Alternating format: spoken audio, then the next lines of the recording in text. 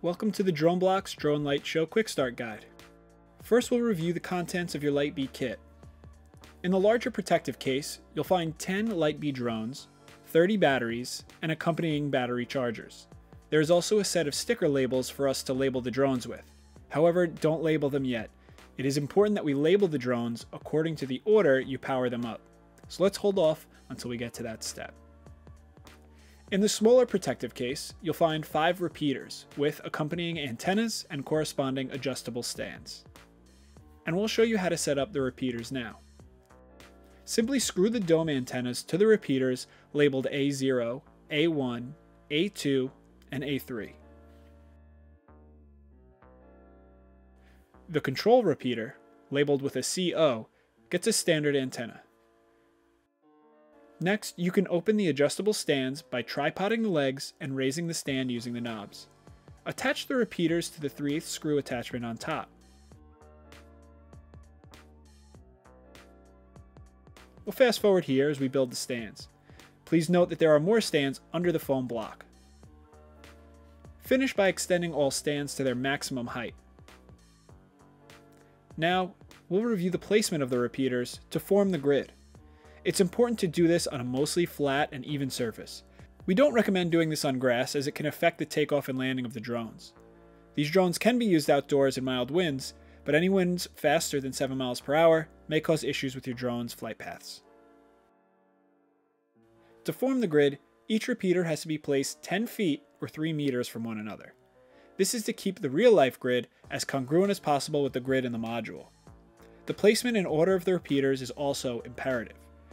Repeaters A0 through A3 must be placed in a clockwise order, beginning with A0 on the bottom left of the grid, then A1 on the top left, A2 on the top right, and A3 on the bottom right.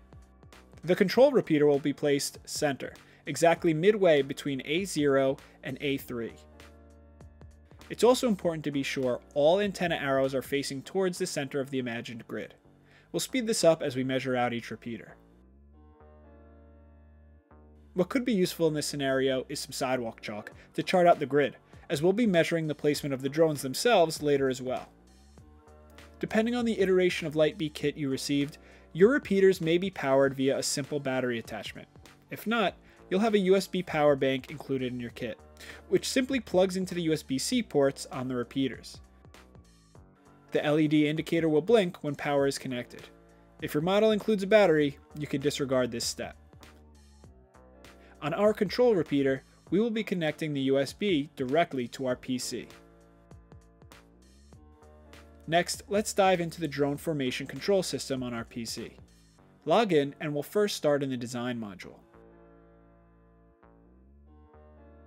Add our drone count to 10 and initiate an 8x8 grid size, which works best for this number of drones.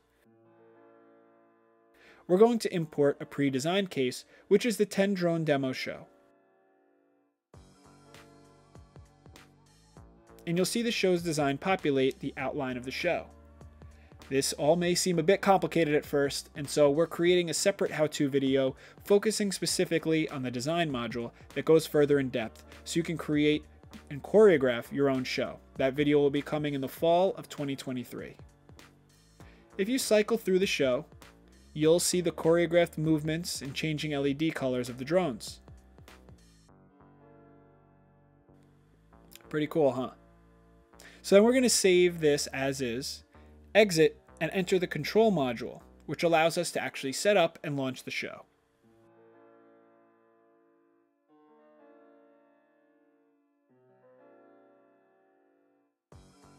For now, we're going to load the case we just saved here.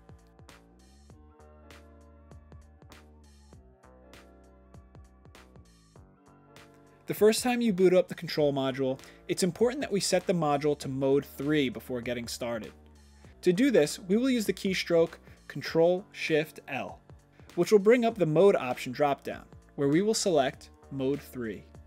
Again, your show won't launch unless we are in mode 3, so hitting Ctrl-Shift-L, we can enter mode 3 and restart the program so it opens in mode 3. When we reopen, we will again load the case we had just saved.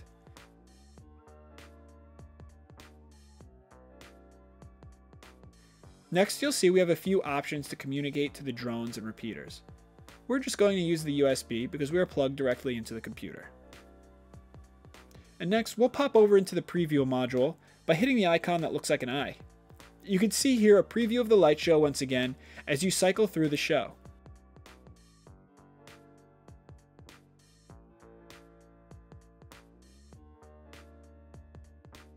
The LEDs changing colors, and what's most important is that you see where the drones are supposed to be located within the grid. So we'll use this as a guide to where we place our actual Lightbeat drones on the grid we just created in the real world with our repeaters. So we're going to use this as our reference and break out the measuring tape. Now that we're ready to power up and place our Lightbeats, it's important to note that if this is your first time turning on the drones, you should have your sticker labels handy. The first drone that is turned on will be designated drone number 1. The second drone turned on will be drone number 2, and so on. If the drones are labeled incorrectly, you can renumber by removing a drone using the red button in the control module dashboard. We'll begin by placing a charged battery into our first drone. Ours is already labeled number 1. The power button is located on the side when we are ready to boot up. Next, we will measure out and place all 10 drones within our imagined grid, according to the grid in the module. Each drone should be placed 3 feet, or 1 meter apart, in the order congruent with the module. The part of the drone where the battery is should be facing towards the control repeater.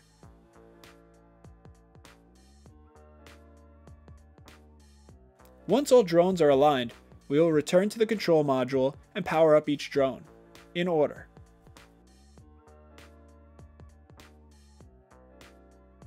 As they connect, their information will populate in the module. Again, if this is your first time powering up the drones, you are designating the number of those drones, so have your sticker labels handy. So we'll fast forward here as all the drones connect.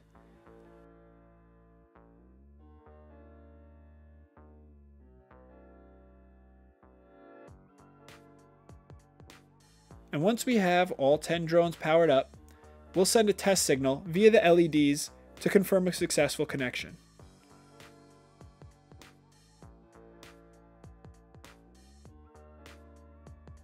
Next, we run the calibration to let the drones know where they are in relation to the repeaters.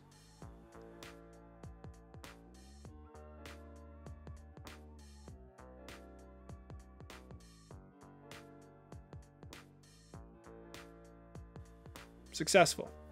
Now that we are calibrated, we're going to send the task out to the fleet of drones so they can load the drone show instructions. That will take about a minute. You can watch as each drone loads the code as indicated by the yellow status light. When the code is successfully loaded and ready to launch, the status light will turn green. If the status light turns red, that means there was an error, and the module will attempt to resend the code.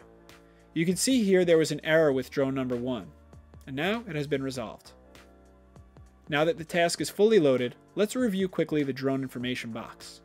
As we saw, the top left indicator gauges the strength of our connection signal, the middle indicator gauges the verification of the task data received, and the final indicator will light green when we launch the mission, showing that the drone is in the process of executing a task. Within the green square is a battery power indicator.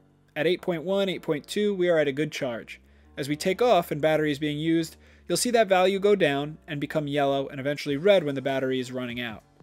As you saw before, we then have the LED test button on the bottom right and the height indicator at the bottom left. You'll be able to watch that value change as the drones are mid-flight. Now, we are ready for takeoff. You'll notice the stop all button in case you need to abort the mission for any reason. Enjoy the show!